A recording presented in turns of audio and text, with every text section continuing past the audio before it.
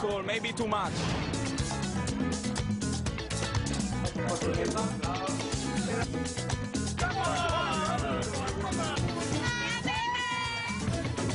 And for many, the best place to be is Jump Up.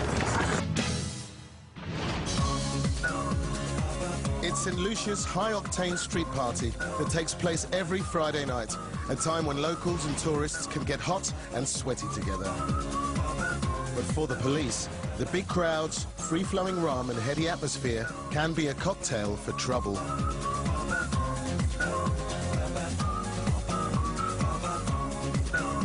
PCs, Xavier and Ducasse are on the trail of a missing motorcycle.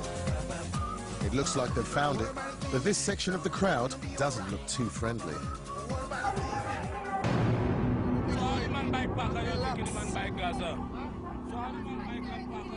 PC Xavier and Ducasse are unarmed, outnumbered and isolated. The situation is turning critical.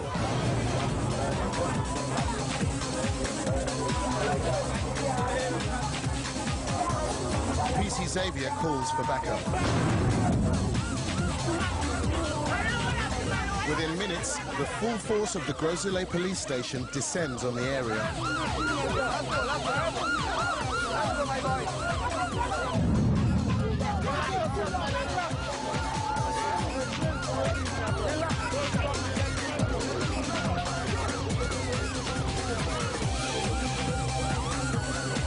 The suspected ringleaders are tracked down and arrested, but the crowd is now an angry mob.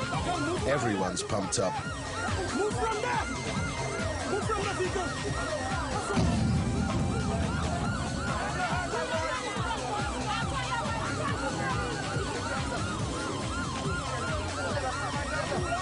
In the back of the truck, Xavier's temper appears to snap. Relax yourself, my boy. You're under arrest right now. What? Relax yourself. Leave yourself on that collar there. You are not doing nothing. Let me show you something. Let me show you something. Let me show you something. Let me show you something. Let me show you something. Raise your bike. Raise your bike. Let me show you something. Give yourself. Relax. If you put your blood on me, you have problems.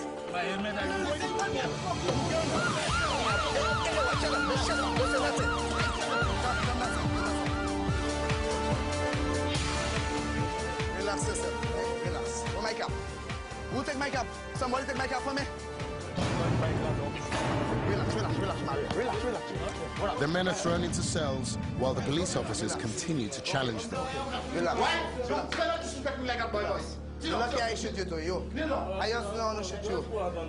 No, you cannot disrespect me. You send something, you throw my cap. Put on your hands, my boy. Put on your fucking hands. You respect me and trying to do me that kind of thing. Bike move, they move with the bike. Xavier steps outside to cool down and search for his missing cap. Where's my cap? The boy, take my cap. One man send the bottle behind me. Hit my cap. Yeah. Locked up, the suspects are questioned by the police until the early hours. You still get a shot, come. Give me a fucking shot.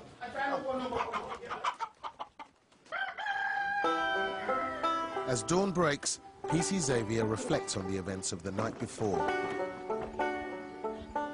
A group of lunatics, I can say, just surrounded us and overpowered us. We apprehended three of the guys, but they won't be getting away with anything.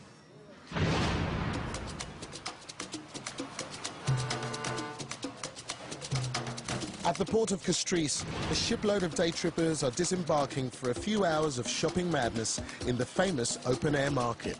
Perfect destination, I think it's wonderful. Oh, it is. Very friendly. Best friends Karen and Carol from Warrington have left their husbands and children at home and are taking St. Lucia by storm. We work together, we play together, we holiday together. We come away as families, but we also come away just on our own. It's a chance to stop being housewives and start acting like teenagers again. We let our hair down and let ourselves go. Yeah, it's just great. It's a resort to being back to children again. Today, the born-again teens are on a last-ditch shopping spree. They're flying home tomorrow and can't go back empty-handed.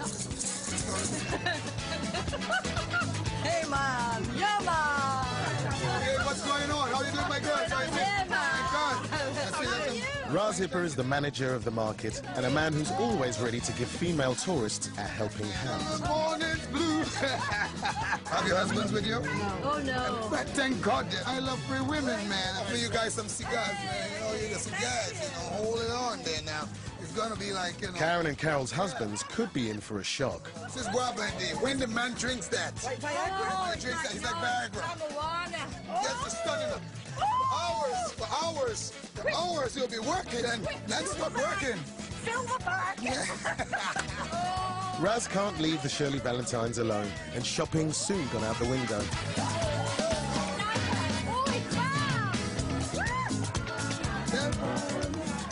What's that?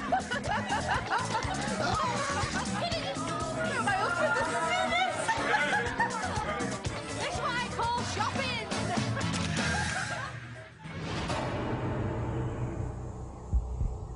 Under the cover of darkness, St. Lucia's drugs unit enter a world that the tourists very rarely see. High in the Prali mountain region, an informant has tipped them off that a crop of cannabis is being grown. Led by Sergeant Terry Bradley, they carry out around 25 such operations a year, but their resources are limited. One of the problems we have, we don't have the use of air support. We don't have any helicopters at our disposal, but what we use is our local knowledge. We know that the marijuana is grown on the island. We get it on the streets, and we know what we get on the streets is more or less local products. So we just use our local knowledge to go out there. As day breaks, Bradley and his men have already hiked 6 miles through dense jungle. Just as the tip-off is looking like a false lead, they find what they've been searching for. Not too far from us, there's a plantation. So you see, it wasn't that much of a long distance after all. Before them is an acre of land where the forest has been cleared. In its place, an illegal but highly profitable crop has been planted. Armed and ready for action, Bradley's men lock down the clearing. There is always a risk, so we practice safety. We don't want to get complacent and always believe that we're going to go into a safe environment. They could burn the crop where it stands, but Bradley likes to take no chances. He's determined not a single leaf is left for harvest, and each plant is uprooted by hand. Carefully, don't drop any along the way. We're not leaving any for the bad guys. Not at all. Not at all. I'm always particular. I don't leave anything behind. Not for them at all. They need to work quickly. It's a high-risk operation. Dope farmers are often armed. If they come back now, Bradley and his men could find themselves in a gunfight. When he approaches the farm, his first impression would be that somebody may have come to steal his crop. But as he gets slower, and if he's coming from this direction, as he gets slower, he may have realized that we burnt the crop.